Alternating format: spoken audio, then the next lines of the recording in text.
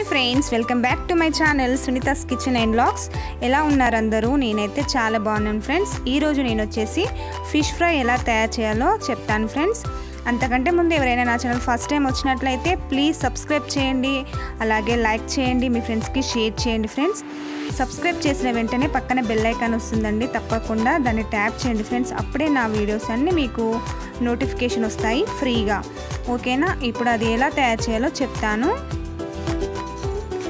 First ఇవి చేప ముక్కలు ఉన్నాయి కదా, వీటిని నీట్గా కడుక్కొని కొద్దిసేపు ఉప్పు నీటిలో ఉంచుకోవాలండి.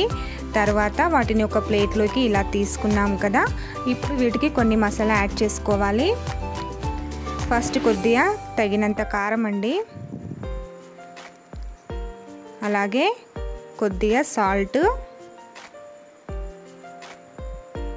కొద్దిగా ధనియా పౌడర్ అండి, గరం మసాలా, అలాగే కొద్దిగా ధనియా పౌడర్, అలాగే కొంచెం పసుపు,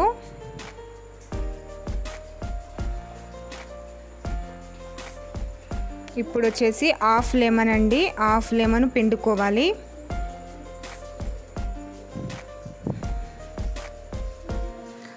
ఇప్పుడు వీటికి చేప ముక్కలకి అంతా అంటేలా మంచిగా కలుపుకోవాలి, చేతితో స్ప్రెడ్ చేసుకోవాలి.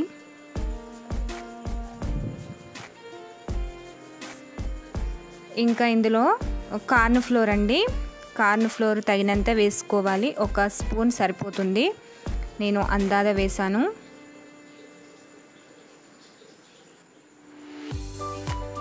సుమారుగా ఇంత సరిపోతుంది. ఇప్పుడు అన్ని చేప ముక్కలకి ఈక్వల్గా స్ప్రెడ్ చేసుకోవాలి.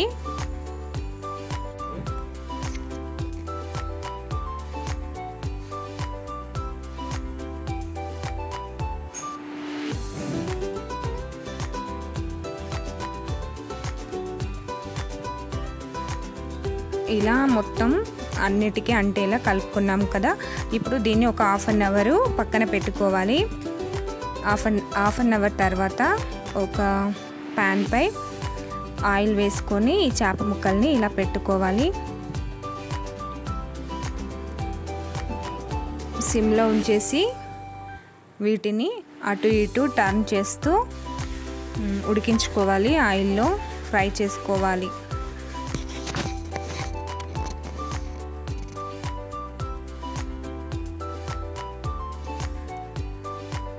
ఇవి నేను కొరమీను చేపలతో ఫ్రై చేస్తున్నాను. చూసారా, ఇలా ఉడికిపోతుంది, ఫ్రై అవుతుంది చాలా ఈజీగా.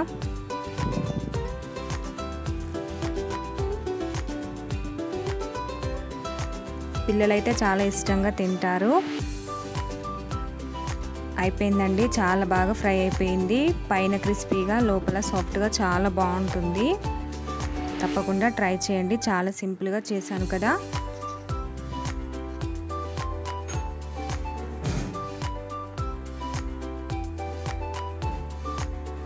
వీటిని ఒక బౌల్లో సర్వ్ చేసుకుంటే ఫిష్ ఫ్రై రెడీ అయిపోతుందండి.